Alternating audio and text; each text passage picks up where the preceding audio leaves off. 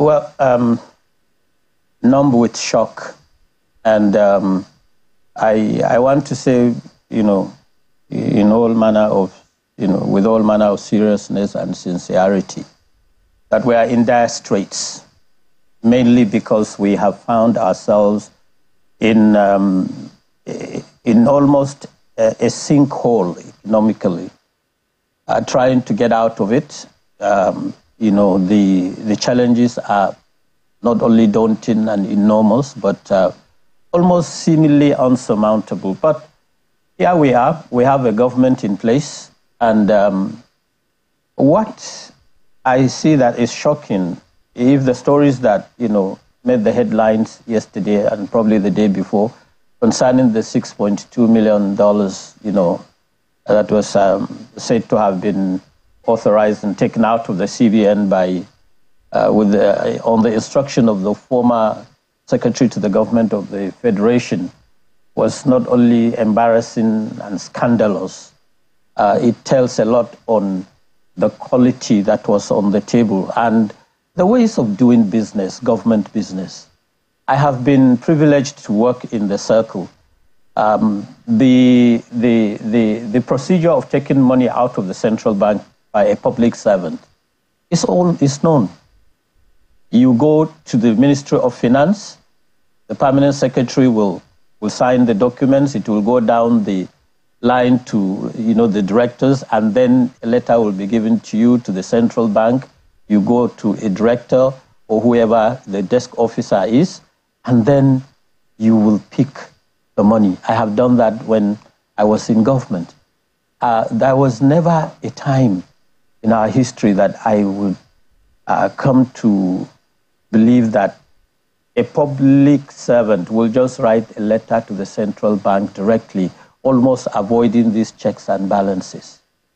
It does not tell well on, our own, integrity as a people, as a nation, and the government. So, but how much question can we then ask of systems? Because different governments have come, different governments have gone. Can they then pump their chest and say they put in systems? Because this clearly now, this loophole exists because there's a lacuna somewhere in the system and the structure. Yes, I think basically, and I don't want to be seen to be kind of patronizing, patronizing or supporting my brother, Alhaji Salihu Lukman. But look,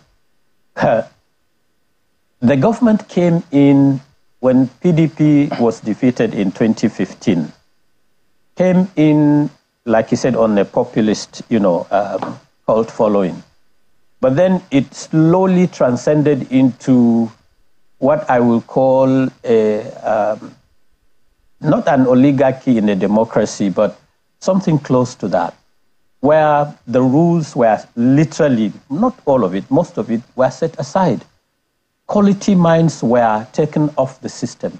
And anybody who seemed to have had a different view, it was like you challenging Buhari, not challenging the system whenever there was a fault. But does it matter that the CBN governor was appointed by the PDP at the time? It doesn't. It is the attitude. It is the conduct. It is the way of doing business. Look, I was privileged to have been appointed the Director General of the FRCN by President Goodluck Jonathan. And I was 2 years on. I rose from the system. I knew nothing in my entire life apart from broadcast journalism. I rose through the system to become a DG. I wasn't politically appointed.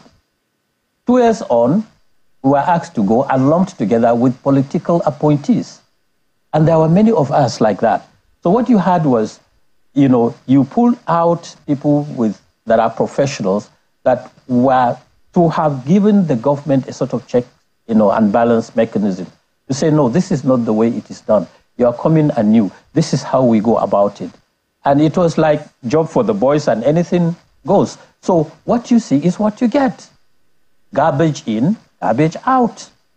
And I don't like to blame people. I like to blame systems. If there was a breakdown... Isn't it people that will put in place a good system? Yes, look, like everybody said, you know, and I respect Buhari as an elder statesman. But look, Chamberlain, as far as I'm concerned, Buhari is history, and history will judge him, rightly or wrongly. But right now, we have a president in charge. He should step forward and take responsibility. No alibis, no innuendos, no excuses, no any of the buck passing that we are used to.